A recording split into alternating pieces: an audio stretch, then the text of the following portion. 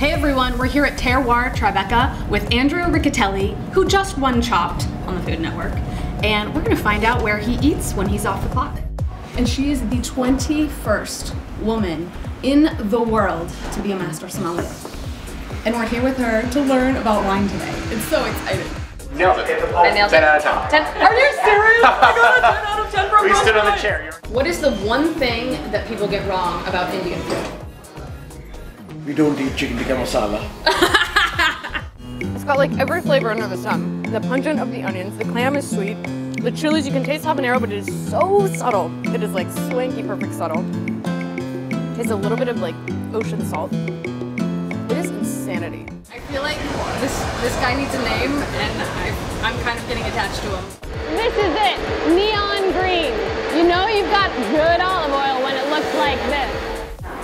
I think it's one of the richest, boldest, luxurious sauces I've ever had. Yeah. So we have to know, what's it like to work with Mario Batali and Joe Bastianich? I am not very good at this, but I'm gonna show you what I learned.